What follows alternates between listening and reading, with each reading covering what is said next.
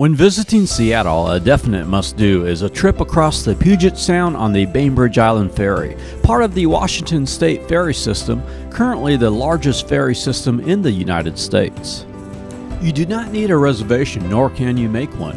It is a first-come, first-served. On this day, for one passenger, it was $19 for the trip from Seattle to Bainbridge and $17 for the return trip.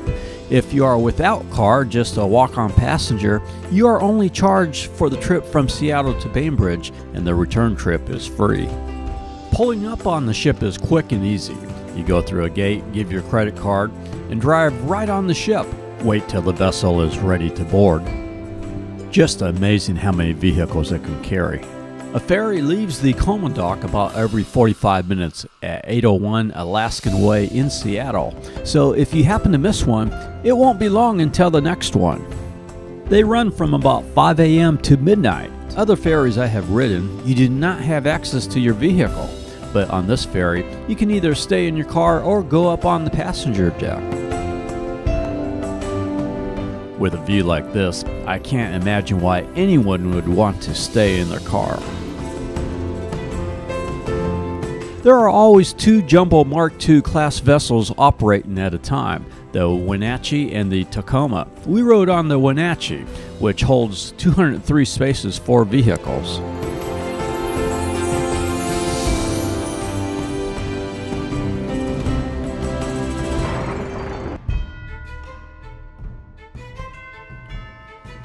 This ferry is very pet friendly.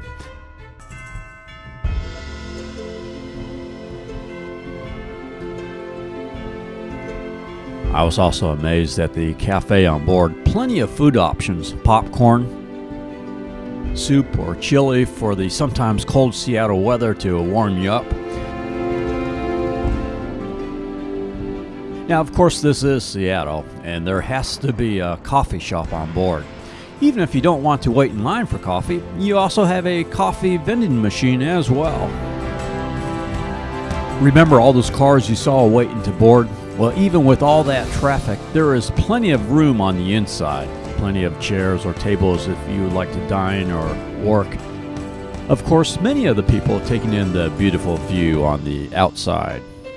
It is an 8.6-mile trip across the Puget Sound to the city of Winslow on Bainbridge Island. The trip takes about 35 minutes. It is just long enough to really take in the view, but yet doesn't take too much time. Before you know it, there is an announcement. We are arriving in Bainbridge. Please return to your vehicles. Drivers and passengers, return to your vehicles. Many bicyclists also use the ferry for a ride on Bainbridge Island. If you don't have a bike, you can also rent one on the island. Well, time to drive on the island.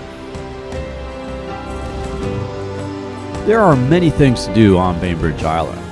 Poulsbo's historic Little Norway is one of Kitsap Peninsula's favorite and most popular destination for visitors of all ages and interest.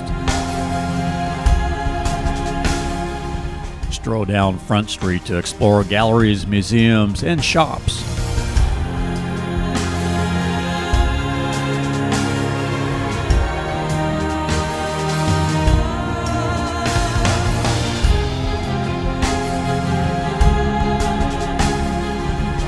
Or dine in one of several waterfront restaurants for a bite to eat overlooking the marina and waterfront park. If you want some of the best fish and chips in the world, check out JJ's Fish House. The three-piece cod was absolutely delicious. After a day of fun on Bainbridge Island, it was time to head back to Seattle. Get ferry schedules and more at BainbridgeIsland.com. We are doing a complete video of Seattle, which will be posted in the next couple of days. Subscribe to our channel to see more. We are Tampa Aerial Media, shooting travel promos across the USA. Thank you for watching.